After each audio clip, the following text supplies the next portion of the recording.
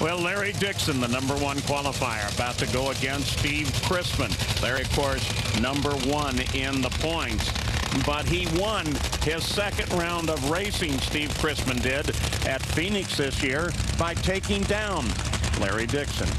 He did that when Larry Dixon had problems on his run, and I think that's what it's going to have to take for Steve Chrisman to get around Larry Dixon. Larry has a very consistent race car in qualifying, but now it's eliminations.